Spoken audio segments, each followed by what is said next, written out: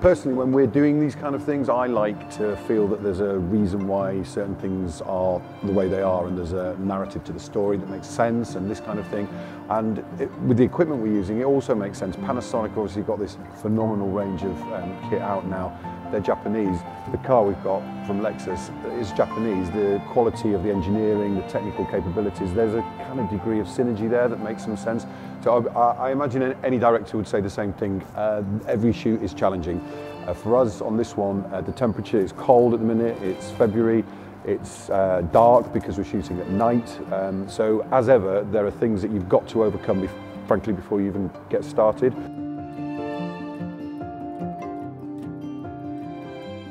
The main reason I chose the H for this shoot was I've been using it for a while now. I was previously using the S1. It's a really, really nice cinematic looking camera. When it comes to lenses, on a few shoots now, I've used the Sigma Cine Primes, and they just blow me away. They're super fast, but they're not overly sharp. They give that cinematic look that a lot of lenses nowadays just don't tend to give you. What I like about using Ninja 5, I always like a top monitor. I always prefer it to an EVF. I like seeing, maybe my eyes are going, but I like seeing what I'm doing. I also like the waveforms and the peaking, and to be able to toggle through the LUTs. Occasionally we're using HLG, which is hybrid log gamma, as well as V-Log, and it works perfectly with the Ninja 5 because it's a HDR screen.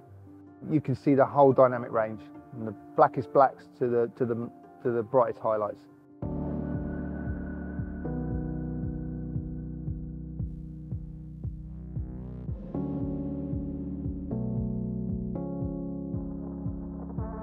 When it comes down to the BTS shooting here, and whereas Lee is on the S1H, we felt that it would be good to put a slightly different look and an emphasis on the BTS films and keep them nice and sharp and crisp. So the S1 is a perfect choice for that. When it comes to lenses, I'm primarily using the Panasonic's own S Pro series, which are really nice and sharp, along with an MC21 adapter with the Sigma Art lenses for the primes in 24, 50 and 85mm. One thing I really like about the S1 combo with the actual Ninja 5 is its form factor. It's neat and compact and really suits my style of shooting.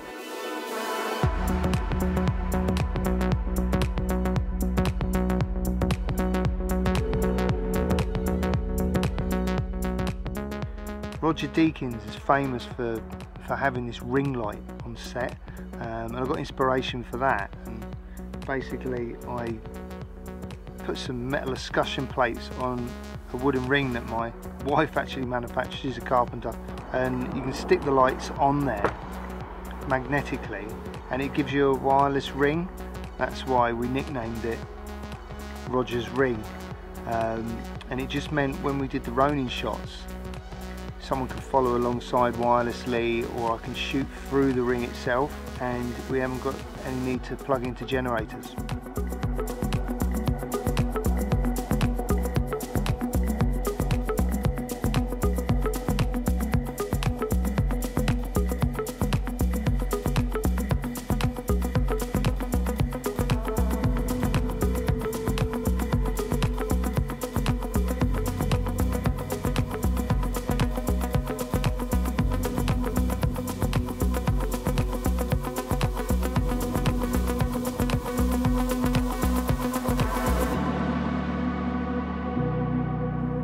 On this shoot, I've been really keen to use the autofocus whilst using the Ronin S. We've used face detect, We've used it on quite a few shots now, and it's working really well, even in the low light. I've been quite surprised how well it's performed, because the conditions aren't perfect for it at all, but it's done really well.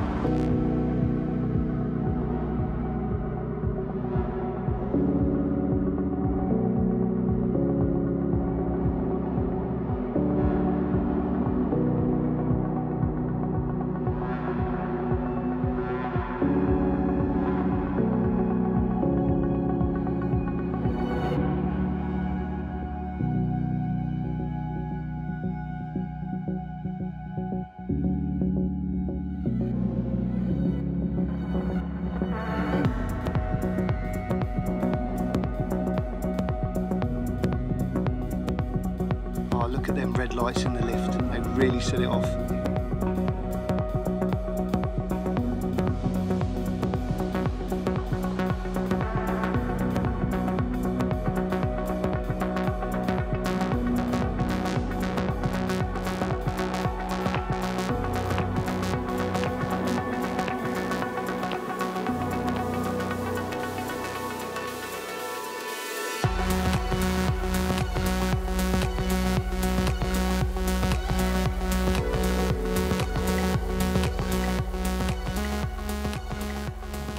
Type of shots I'm planning on getting with this rig is some rear tracking of the car. I prefer low down angles because it makes the car look nicer and it makes it look faster. I'm going to put the Ronin S on it, and then we've got a gimbal on the isolation platform that's remote controlled from inside the van. The good thing about this rig is it doesn't take too long, maybe 10-15 minutes to transfer it from the rear to the front. So when you're doing front facing tracking, always make sure you've got a good UV filter on the front, because the last thing you want is a stone going through your lens.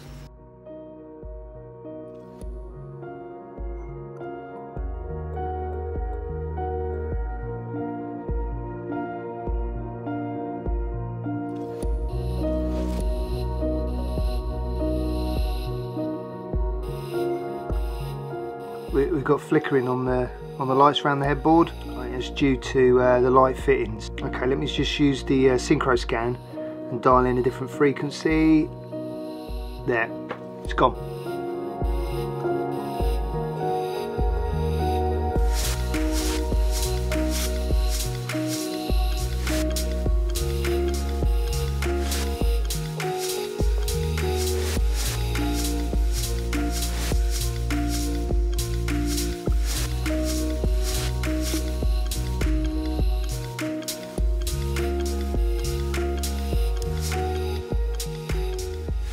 We're trying to just get a shot of the actor with the cladding on the side of this car park in Salford, but the only bit I'm interested in is the top half, not the meshing that hides some cars here.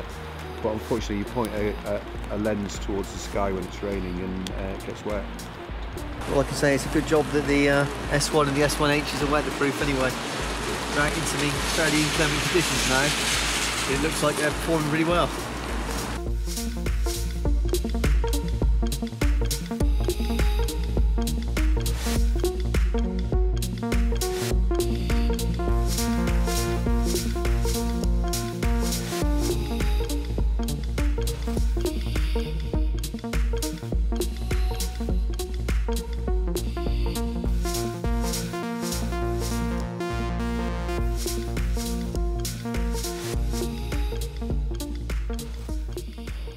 Well, it's 6 AM, we're just packing away, and we've just done an email to say that we've got the raw firmware for the S1H and the Atomos Ninja 5 that gives it 5.9K raw. So I'm just quickly unpacking and just going to try and grab a few shots before the sun comes up.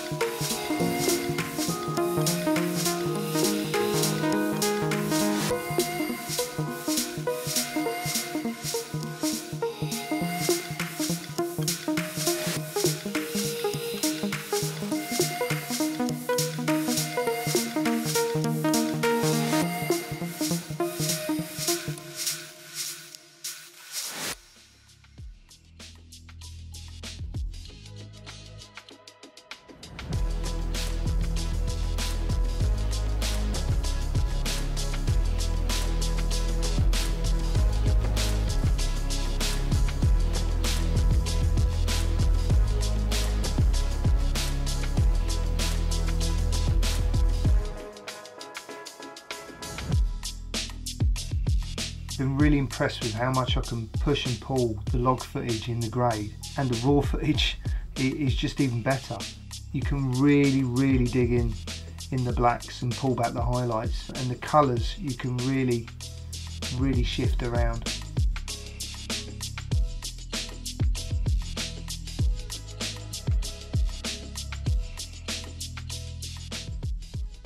In summary, the kit obviously has worked perfectly. The car from Lexus, amazing, and the kit includes obviously the screens from Atomos and the cameras from Panasonic. Everything has been flawless, and it's just made the job a doddle, to be honest.